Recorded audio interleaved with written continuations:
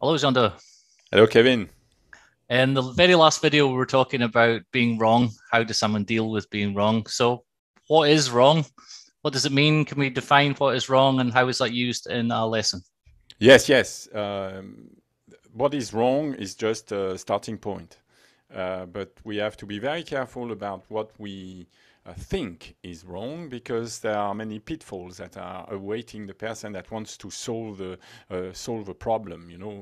Your neck is not free, and apparently that is wrong. You should have the neck free, and so people start to concentrate on the neck free and I wanted to make sure that people understand clearly what we are at. So I'm going back to what we discussed last week. There was this text from Alexander where he said that he begins by pointing out that we expect these different things to be wrong, and that their being so is not a case for worry of apprehension, seeing that they assuredly can be corrected.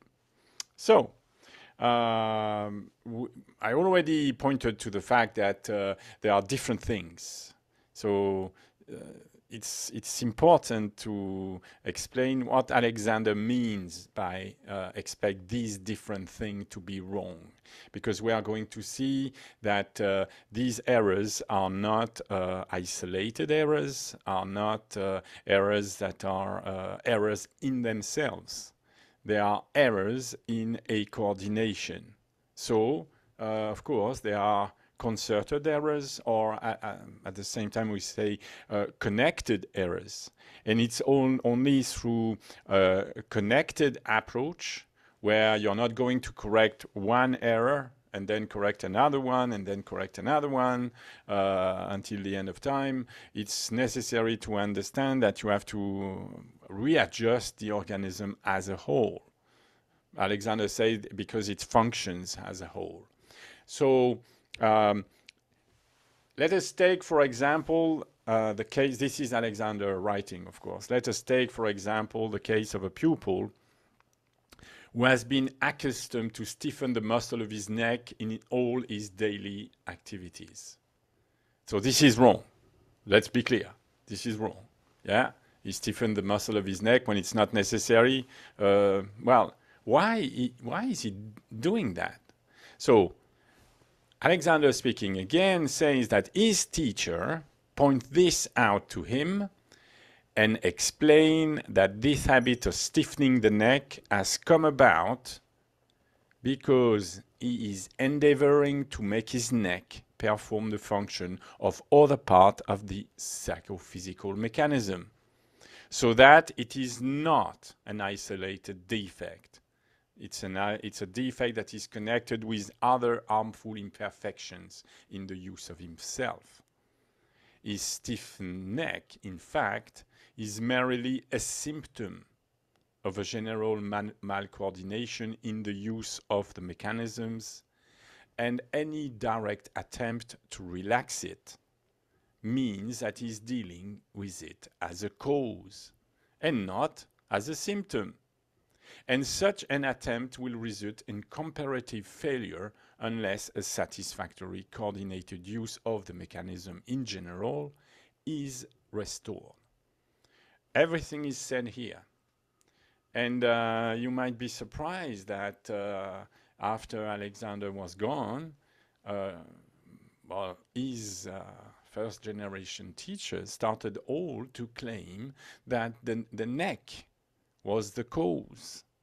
That if you were suddenly taught to free the neck or to experience what it is to free the neck, then because this is the cause of all the other problems, then you would be free of any problem.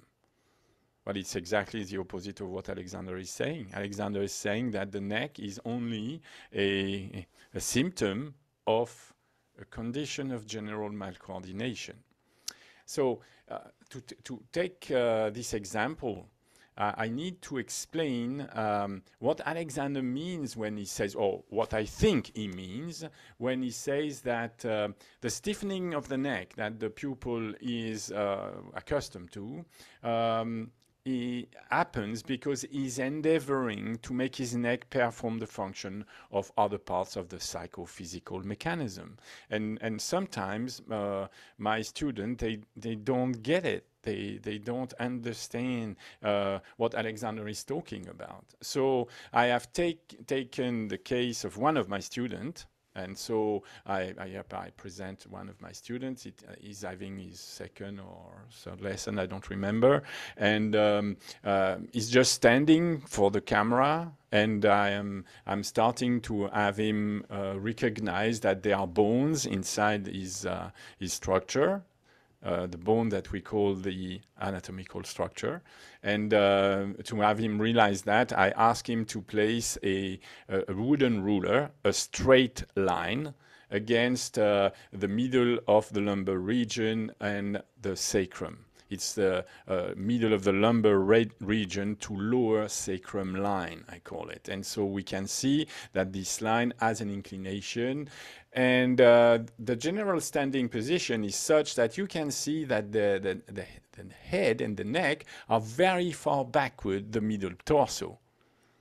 And so this is what I call the straight neck posture, where we see that the upper thoracic spine is, well, subjected to a movement clearly backward relatively to the middle torso. Therefore, the upper thoracic spine is very far back. And in order to stay erect, the person is just, well, pulling the head backward relatively to the middle torso. And so there is this collapse of the larynx, this collapse of the supporting structure of the voice box that Alexander complained about. So in what sense is that man endeavoring to do with the neck something he should be doing with something else? That is a question. So I have to follow and analyze with my student. These are images I use during my lessons. So I take the images from the lesson before, and I start discussing with my student what it is I see. What are the movements that are applied on the anatomical structure? And so we see that in standing, the person has, well, the middle torso very far forward. We see that the middle lumbar spine is thrown forward. And that, of course, sends the lower rib cage very far forward. But then, of course, as I said before, there is this upper torso that is sent backward. And that helps us to understand this sentence that Alexander is giving. He says this habit of stiffening the neck has come about because the student is endeavoring to make his neck perform the function of other parts as a psychophysical mechanism, so that it's not an isolated defect, but connected with other harmful imperfection in the use of the self. This is what Alexander is saying. And so now I can give an explanation of that sentence. I can say that, look at this. You will find that, of course, the person is standing over the ankle. The ankle is Alexander called it the fulcrum. So it's a fulcrum of an inverted pendulum that is in equilibrium more or less in space. So what we see is that the lower leg is straight, is just above the supporting fulcrum, which is fine.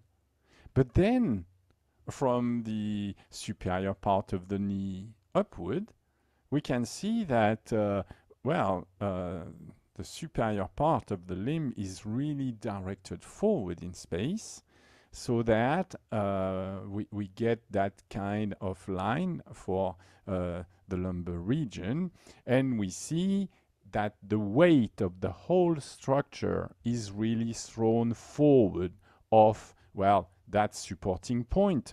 So there is an hyperextension of the knee and the whole structure is falling forward. So we suddenly, well, realize that there is a function for the stiffening of the neck, for the throwing back of the superior part of the spine and the throwing back of the cervical spine relatively to the middle spine. But the gentleman is just maintaining an equilibrium. If the upper torso was directed forward and up relatively to the middle torso, but the person would be falling forward. So we see that the person has a postural habit to maintain his equilibrium. Well, it's not an equilibrium really. It's keeping himself stiff enough. You must understand that for the lower leg to oppose the movement forward of the middle torso and lower torso with the upper torso, well, the lower leg must be directed back. You must understand that this muscle I'm pointing with my cursor, which is of course the calf muscle that is maintaining the lower leg backward, is really straining here, as well as the direction of the shoulder backward and upward is really intense in order to prevent the middle torso from falling.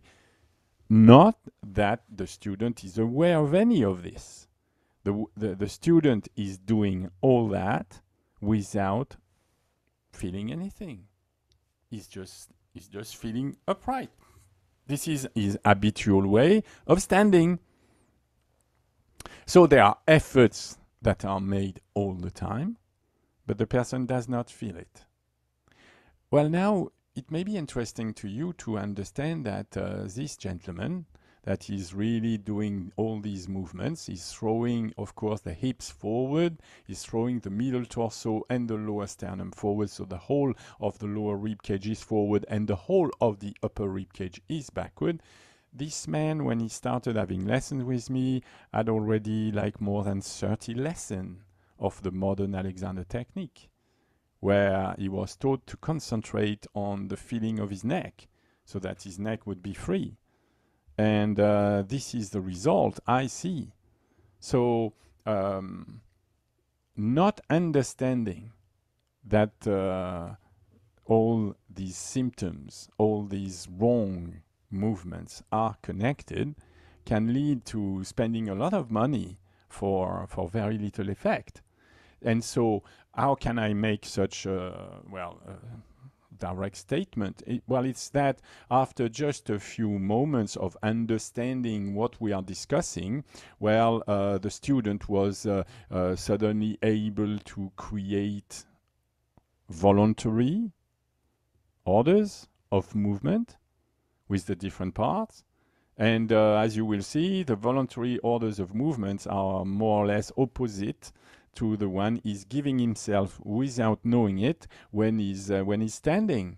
It's obvious that he's requested to get the upper torso forward and upward. And he's requested to get the inferior part of the knee forward instead of backward. It's obvious that the balance, instead of being maintained by strong efforts, strong muscular effort at the lower leg and upper torso, we are just asking him to, as Alexander was saying, we are requesting other parts to do the supporting job.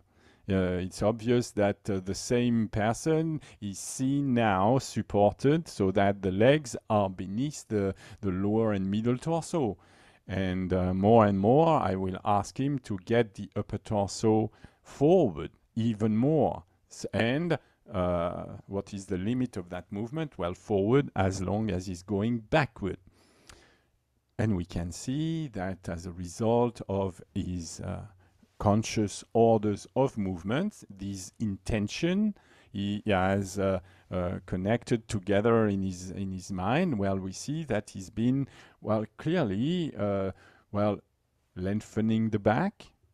There is a marked widening in the middle and upper part of the back. We can see that as a result the shoulders are less because in these conditions, you will understand that all the muscles of the upper torso are active and shortening, and the main muscle that are connecting the shoulders to the head. And so this man is shortening the muscle of the neck, and that explains how what we see as the shoulders so high raised toward the ears. Why are the shoulders so high? And you can see that this habit is still present even with the new support. The person is so used to shortening the muscle of the neck that the shoulders are already very high.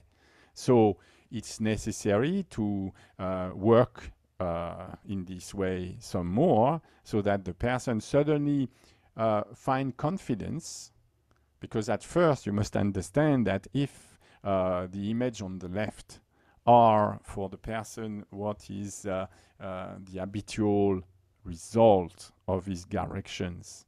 The habitual result of his direction are guided by the feeling sense. It's a somatic attitude that the person is having.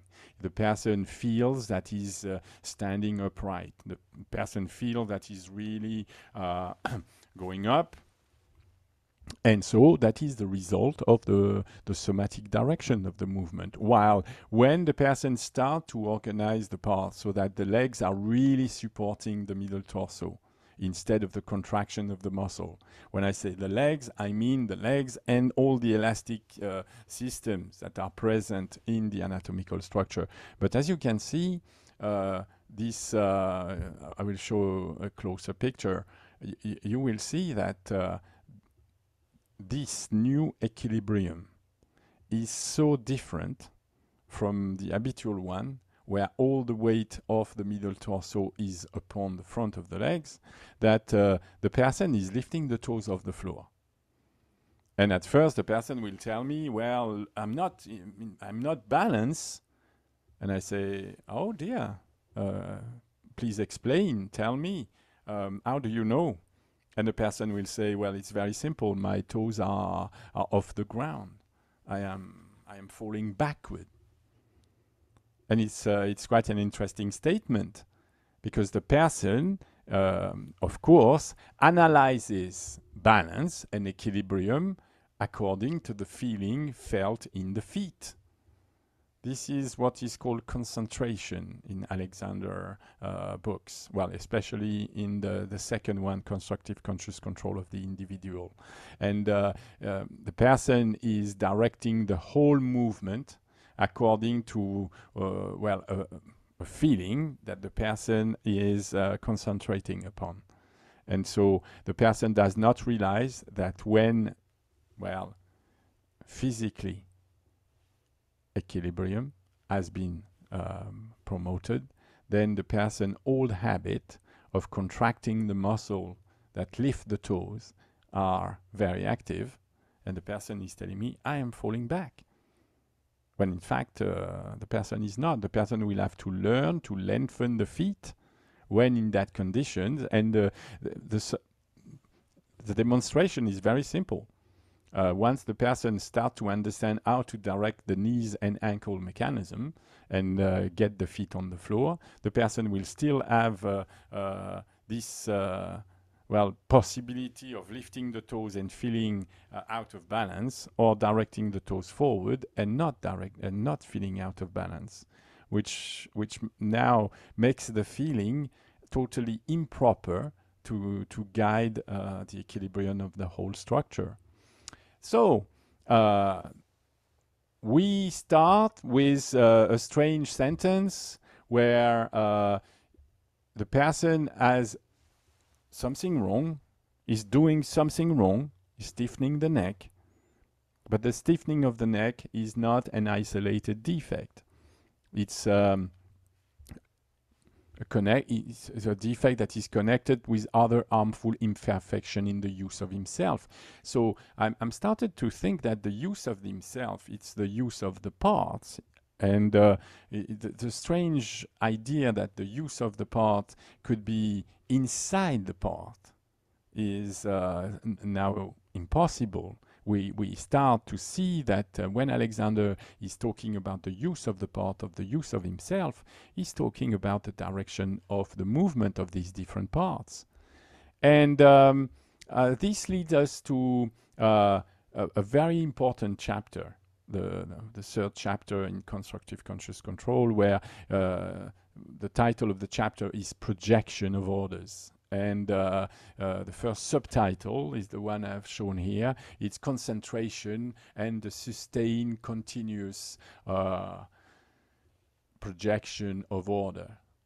So I must tell you that when I translated these books, it was during my training course. And there was one thing in my training course is that we read these books, we discussed sentences, but curiously, this chapter or this idea of projecting sustained orders was not explained in any way. We were told that the orders to be projected was neck free, head forward and up, back to lengthen and widen. So it was like running in a circle because nobody could explain what it was to direct the neck to be free. And as we've seen, the neck cannot be free by directing the neck. The freedom of the neck, the length of these muscles, the elasticity of these muscles depends on their geometry, and their geometry has nothing to do with what you intend to or do not intend to do with the neck. You could, for example, create an intention in your mind that you want your neck to be free, you want to think that the neck is free, you nearly want to feel that the neck is free too, and this will lead to nothing. The student I have presented was not a particularly stupid student, all the contrary. Yeah, a very intelligent one. It's just that his lessons, his somatic lessons, he had teachers talk to him very gently and manipulate his body. 30 hours of work or more, and that amount of money for him to, in fact, he had nothing at the end to reason about. Nothing. You cannot reason about neck free. Let the neck be free. It's impossible. It will tend to have you more or less concentrate on the neck. So let's hear what Alexander has to say to start. It's the very start of the chapter. Little doubt that this conception of the employment of imitation involves specific attempts to gain an end. In other words, specific manifestations are selected for specific imitation. And thus, the process of imitation becomes one of fixating on specific points or object, that is, of what is known as concentration. This conception of concentration is a disastrous and narrowing one if we may judge by the use of the word as revealed in practice and by the harmful manifestation which follow the intention of a person to concentrate. So, bring back to the same discussion, this idea of concentration. So, during his lesson, the teacher has produced an experience. He has organized the parts of the pupil in a different way. And at one moment he says, that's it. So when that's it, the student must understand that what was wrong is now right.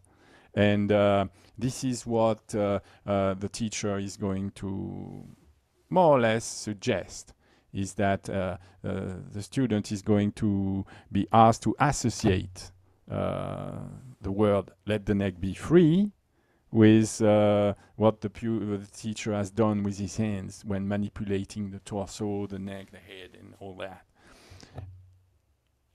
This is concentration. This will lead to the pupil concentrating on the neck.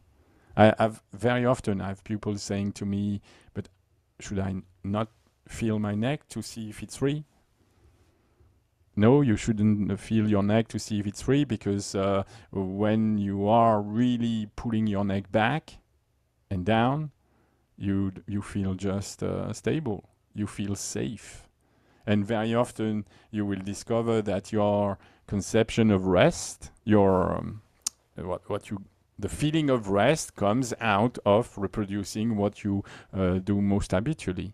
And so for the moment, your feeling off the neck are absolutely not connected with what you're doing with the torso, with the spine.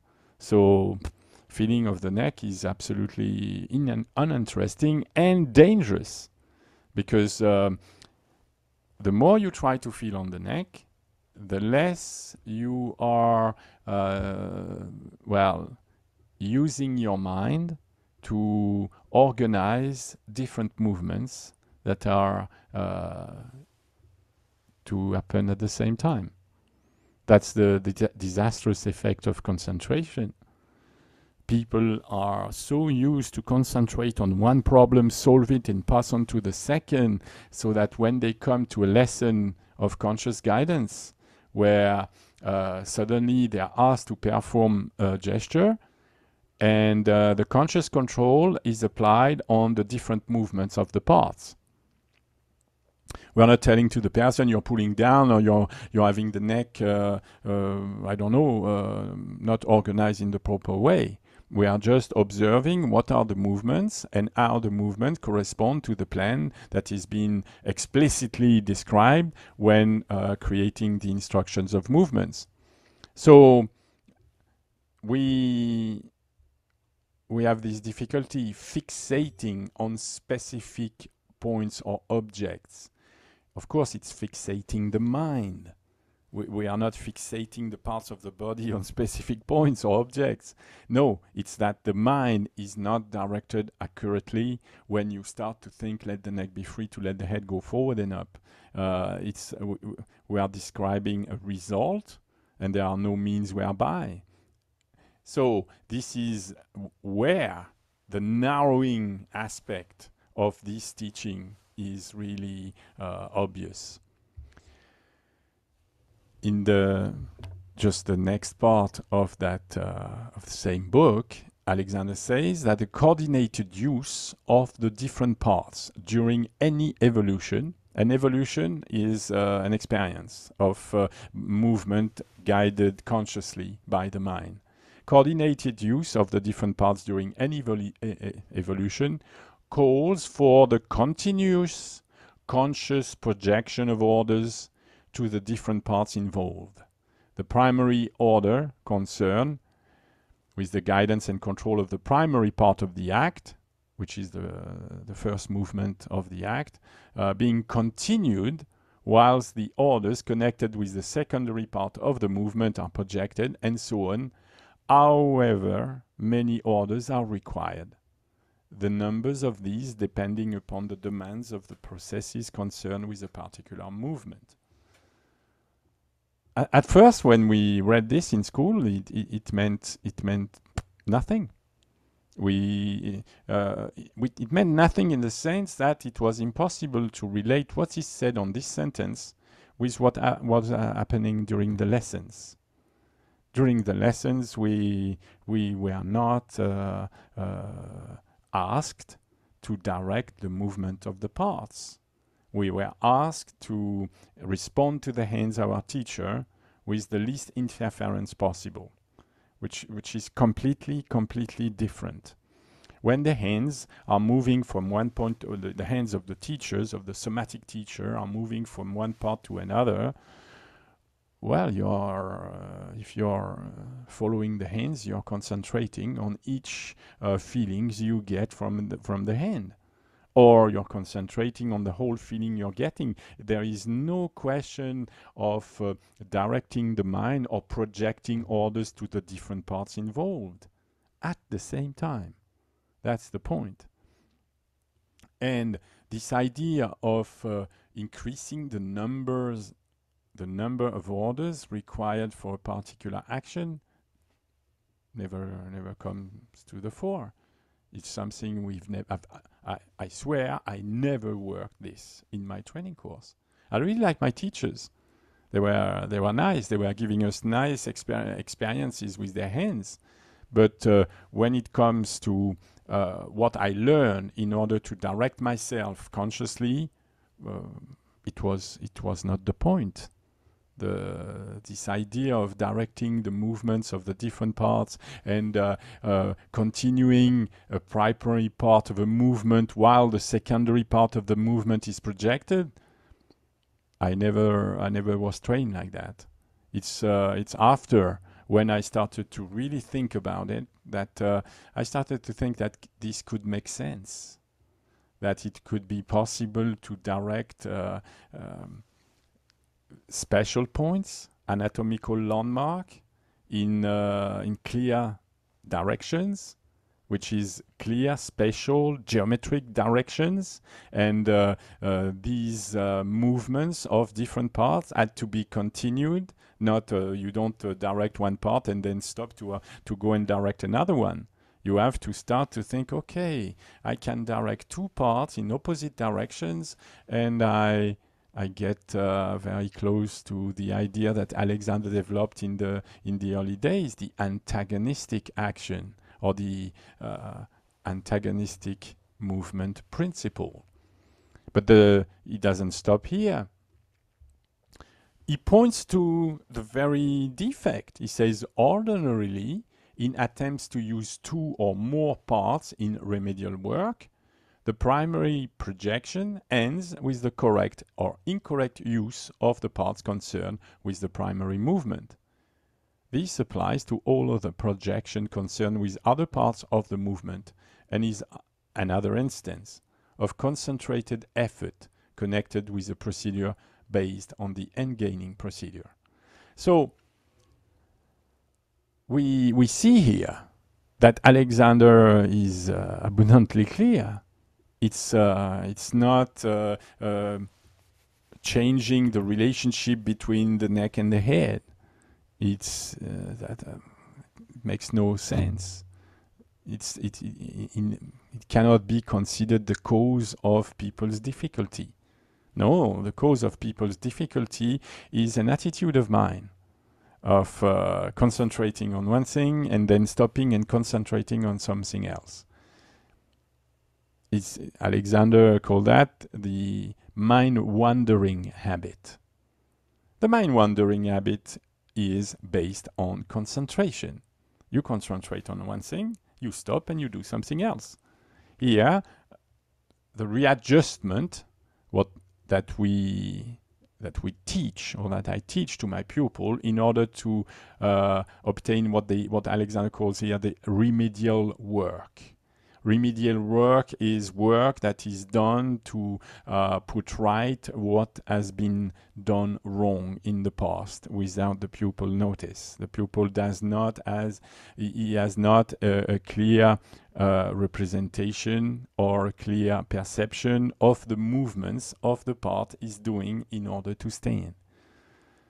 It's necessary for the pupil to start constructing an understanding of the movements of the different parts, how habitually all these movements are happening at the same time, and answer the question as to how to consciously direct these movements. It's a very interesting, exploration, of course.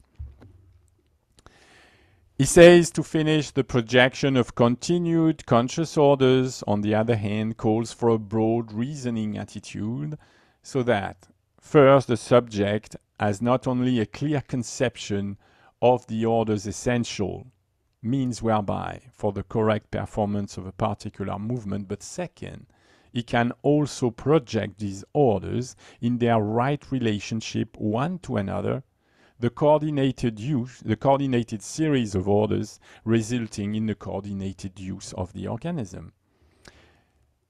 So it's not just an intellectual game where you're asked to create intention with verbal orders. So we have an intention of movement for one part, an intention of movement for another part, and you want these intentions of movement to be continued while you start the movements of readjustment, and so on with all the parts that are in fact highlighted and connected with the others. But there is a second part, because how do we know that the person is not engaining? Well, we know because we film the student directing the movement. And so from a certain adjustment, which is the same on the first pictures, we request for the pupil to, on his own, direct these movements. And we observe on video whether the plan has been satisfactorily performed, or whether there are some still some directions of movement that are too weak because they are too far away from the habitual standing equilibrium of the person. I can tell you that already this one is very, very far from the norm, from the habit. The person must feel horrendous pulls when and must feel out of equilibrium, of course. It's the exact opposite of what we see. The person is lengthening, the person is more balanced, the person, yes, but the experience of the person must be awful because the distance between the readjustment and the habitual adjustment of the movements of the different parts is absolutely massive. So, at first, I'm very satisfied when the pupil is performing readjustment, remedial work in this direction. I consider that the direction of the work is correct. Of course, the attitude has a lot to be corrected still, but compared with the habitual standing gesture, well, we are going in the right direction, and that is what is very important. And so, this idea of the lesson is of course, the teacher must supply the clear conception of the order essential. The pupil must understand from the start that we are not discussing intellectual ideas or somatic ideas, that you could release something, that you could make your mind release, that you could think I am free and be free. It has nothing. It's a technique. We understand that there are parts that are moving, and that depending on the movement you get different results. And so the means whereby are orders. They are orders of movement essential for the correct performance of a particular movement. And we, as a teacher, my job is to evaluate whether the pupil is capable, first, of understanding the orders, and second, of obeying the orders. So the person is going to start building a series of intentions, all related one to the other, understanding more or less what should happen when the orders are in fact obeyed as once, that we call projecting the orders. And if they are projected, if these orders are projected in their right relationship, one to another, well, the coordinate series of orders result in a gesture that tells us that there is a more coordinated use of the organism. It's maybe not the perfect, you do not attain perfection, but at least you know you're working in the correct direction. And what is very important is that during the lesson, I discuss with the pupil what are the differences, and why we consider that something is wrong. Why is it that pulling the neck back relatively to the middle torso, why is it that retracting the head relatively to the middle torso is considered as wrong? It's wrong because, first of all, there is an equilibrium problem. That is not obvious when you look at a still picture. It becomes obvious when you ask the person to create any sort of bending movement, or any sort of just taking a step, or just go to sit on a chair or go to stand on a chair. And it's easy to demonstrate to the person that his habitual use of the mechanism of the torso impair very, very strongly his equilibrium. And the second point is that, of course, when the torso is bent in that way, you must understand that the rib cage is completely crunched. And so different functions like breathing, like digestion, are certainly not in good conditions of working. So we have here a program. That's exactly the program of the lessons. So the program of the lessons, when somebody comes and have a lesson with me, we start to analyze a gesture according to different movements of the parts. These movements of the parts are, in fact, explicitly described so that the person, well, can understand what is a wrong movement, what can be a series of wrong movements, how these series of wrong movements coordinate together, and reason out, because I want my students to reason out and to find, well, if these two movements are creating such a shortening, could there be opposite movements that would create a lengthening, a stretching, and a widening that would start to, in fact, create independent forces? Most people think of forces as the muscle force. Most students, they ask me, which muscle is doing this? And very often, I cannot answer straight away, in the sense that very often, when you start using antagonistic actions, antagonistic action will produce a stretch of the elastic fabric. And when you stretch an elastic fabric, you get an antagonistic response, an antagonistic pull. That is, you are making movement that is stretching something, and that something that you can't feel is a spring, and that spring will start to pull against the directions of the movement and create a cohesive force that will maintain the part in action without any sort of voluntary muscle contraction or co-contraction. To finish today, I want to bring this lady to the fore. I really like the lady. She's called Jeanette Lee. You will remember her husband, Gerald Stanley Lee. Gerald Stanley Lee was a minister of the church, of the English church, and he spent a few years in England in 1917, 1919, 1918, 1919. And he developed quite a close working relationship with Alexander. He and his wife had nearly 2 years of lessons with Alexander. I do think that Alexander invested a lot in that young man. He thought that Lee could help him. Lee and his wife were, well, intelligent characters. Both were writers, and Alexander certainly invested a lot in them. When they disappeared from England in 1919, with forgetting to pay his lessons, you can imagine, Alexander was not too pleased, of course. And when he discovered that arrived in the States, just a year later, Mr. Lee had a revelation. Walking outside, making a little stroll in the mountain, he suddenly had God talk to him, and he understood at that moment that the best functioning of the human organism could be regained by using sentences like "let the neck be free," to let the head go forward and up, to let the back lengthen and widen.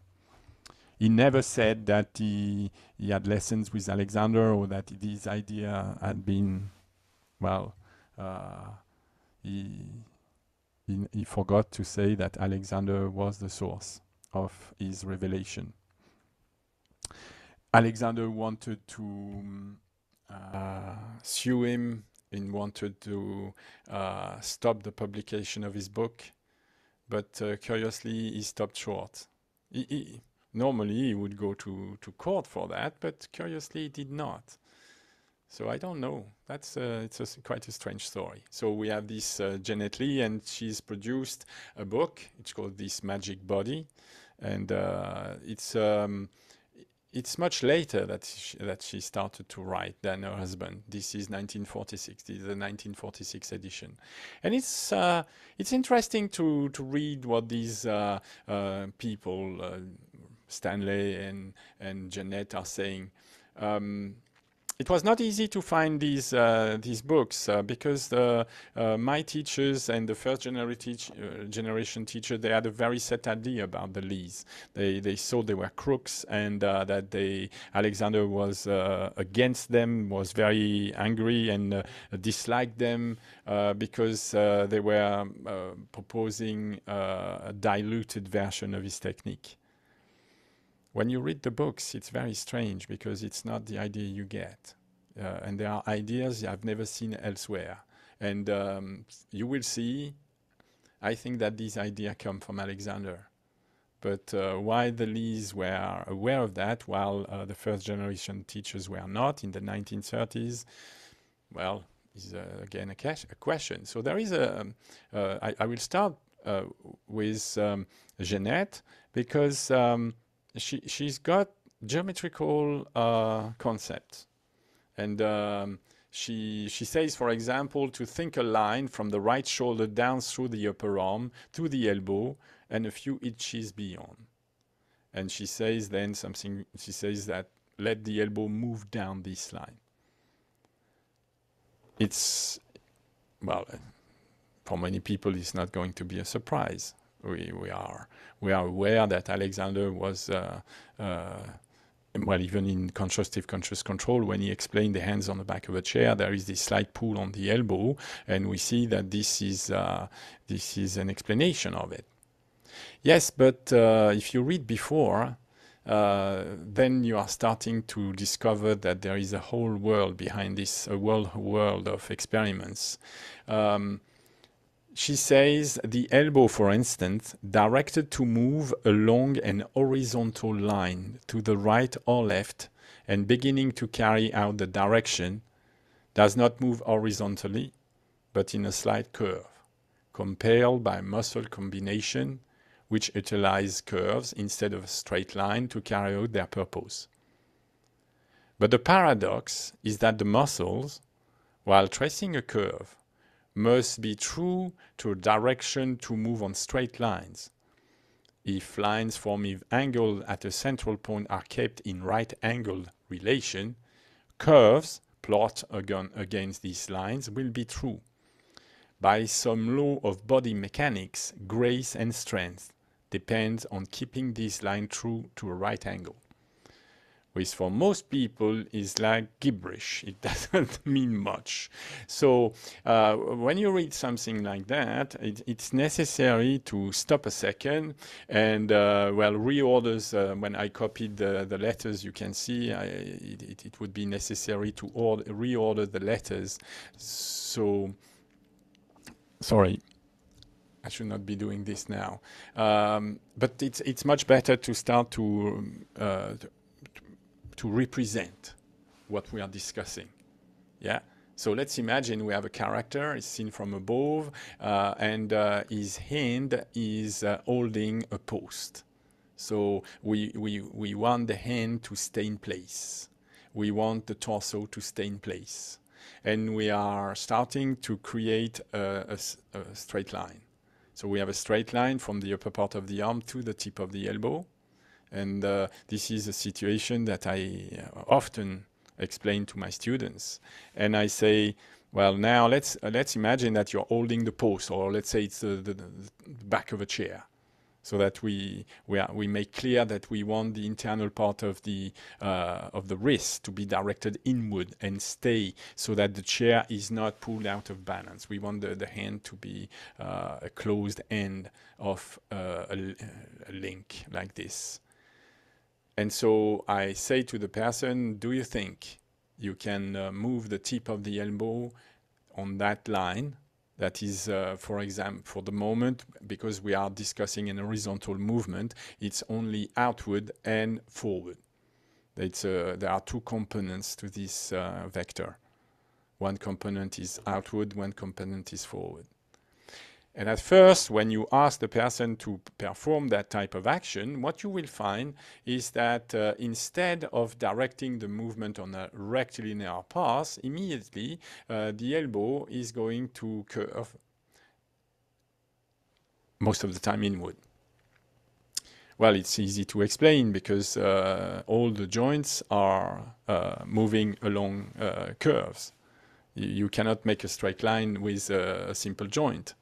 So if you want to make a straight line, you have to start imagining that it is only possible if you manipulate the movement at all the joints. And it's possible. And my students are so surprised when they discover that, yes, it's possible to direct the tip of the elbow along a rectilinear line. And when that is happening, you will see the two images. You know, they're a bit exaggerated, but not that much. You know, you can see that suddenly for the elbow to move along a rectilinear line, it's first of all, it's necessary to understand that the relationship between the upper arm and the torso is not simple. The upper arm is not connected directly to the torso, it's connected to the shoulder blade. And very often people are wearing their shoulder blade very far back. And as the shoulder blades are very far back, you will find that the shoulder blades are sliding around the top of the rib cage that has a dome shape. So the higher you go, the closer you go to the center. So most people are wearing their shoulder blade very high. And the higher you get, the further back you get. So the shortening of the muscle of the neck is really, it can be really intense. When the person starts moving the tip once or direct the movement of the tip of the elbow along a rectilinear axis, a mental line.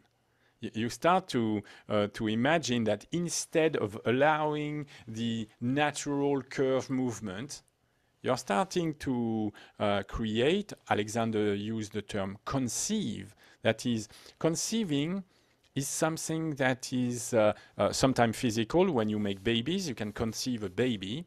But apart from that act, the only thing you can conceive is intellectual. You can conceive mental lines, for example. You can conceive a straight line. And you will find that if you do so, you have to pull the tip of the elbow away from the torso and away from the hands at the same time. So if you play with this, you will find that suddenly it's possible to completely change the conditions of work of different joints. Instead of compressing the joints toward each other, you are starting to stretch the joint away, well, the bones away from one another. You are really extending the joints just by using a conscious direction of the mind. And the result can be, for some people, they say, wow, it looks like a very, well, athletic person. I know it's not because it's me.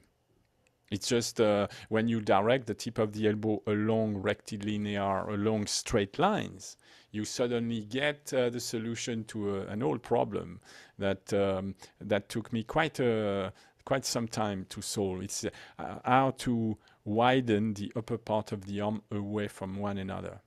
This is an academical direction of movement that was used by Alexander, and it's I know it because of what he wrote. First, he used it in constructive conscious control of the individual. And also, many first-generation teachers were using it too.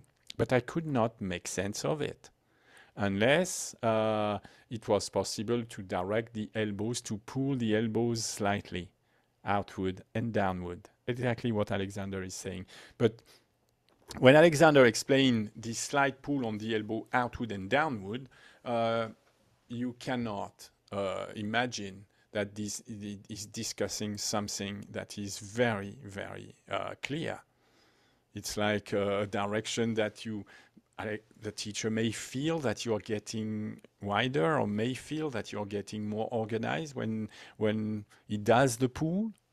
But how could you create the pull yourself? Well, it's very simple. We can use intentions of movements, but you must understand that for this to happen, the most important part is to know which movements should not happen. So we should not see any curved action. For that to happen, it's necessary for the person to allow for pulls. Because I can tell you that when a person is used to have the shoulders so high and so close to the spine, narrowing the back and the front as well, well, when the person starts to engage into these conscious, directed movements, well, suddenly there are pulls everywhere. There are pulls in the forearms, pulls in the elbow, and pulls in the upper torso, of course. And so the idea is not to place the wrong on the tension. In the modern Alexander technique, every teacher will tell you this technique is for reducing tension, unwanted tension. Well, the technique I teach is for producing due tension. It's for producing tension where it's requested. Ligaments and tendons have to be stretched.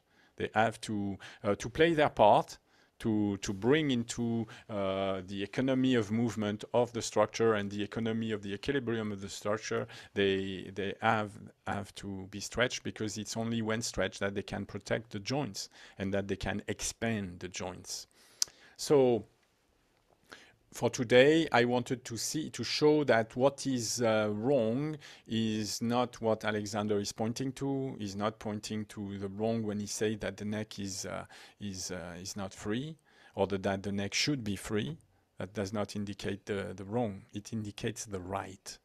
And it's our task to think out the means whereby, of course, there are many people. There are the Lees, there are other people, and Alexander himself to help us conceive these movements that, coordinated together, are going to, well, expand the mechanism of the torso. And you must understand that this idea of having the straight lines principle in action is just to make sure that we start to apply a forward movement to the upper thoracic spine. So that when you look at this image, you must understand that the big arrow at the top, how do you get the upper torso forward?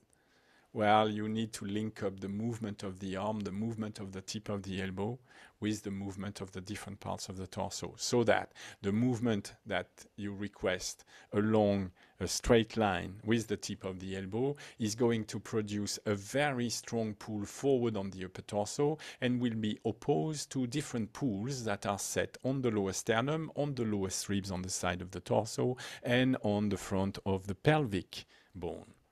In that way, we can create a very clear directions of movement for the upper part of the torso, and realize what we call the lengthening and widening of the back. This is it. That's it for today.